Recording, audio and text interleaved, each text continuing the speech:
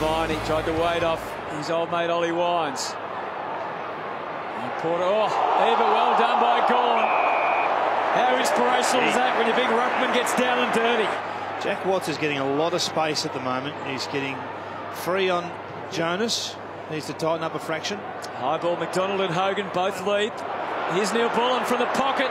Time to really size it up and decides that Petrarca is the best way home. Dixon and Trengove are right up around this stoppage, so any quick kick out is going to be a disaster for him. Gawn. Tough one for Hogan. Oh, well done. Follow it all the way back, but it's all there for Jesse Hogan in the end. A little bit of fortune goes a long, long way. Oscar McDonald goes to Gawn. Fist was clean from Trengove, but what about the handling from Oliver? And then Watts, Kennedy, Harris, fantastic build-up. And then Garlett just says, catch me if you can. And they couldn't, but he hit the post. Fantastic. Frost got it from Neil Bullen. Down to Watts again. Got him where he wanted to. Nudged him out of the way. Flicks the handball away. Here's Garlett again. This time it won't hit the, it won't hit the post. It did hit the post. He's hit both posts.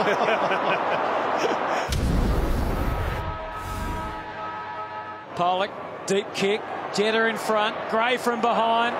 Terrific battle of will, and Jetta wins it and then gets collected high by Charlie, who gave him a spray to go on with.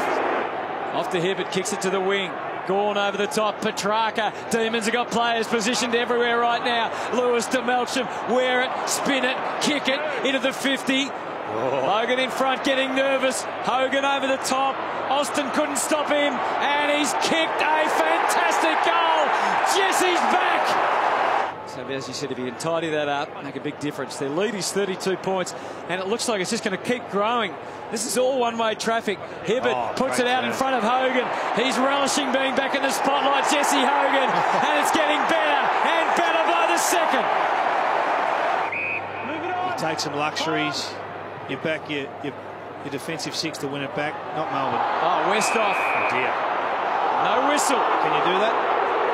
Is that legal, Jared? Well, if he's grabbed him and thrown him out of the way, it's not. 10 goals, 11 for the season.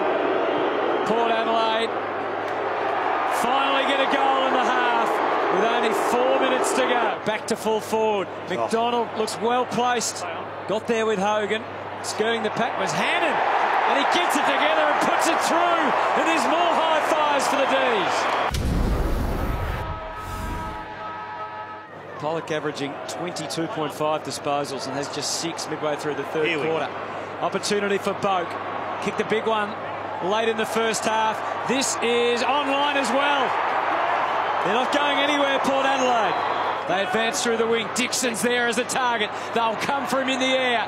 He withstood the pressure, got it out the back. Impey. Great kick. Now Wingard. Just. Great kick, Impey. Gawn. Tyson. Let's see how he jumps.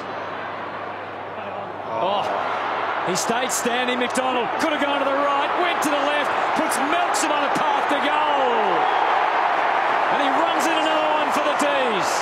Dixon versus Oscar McDonald. He went to ground, Oscar. Dixon, great collect for Boak. Wingard, low percentage. Gee, it was a great attempt there. He could be in real pain here.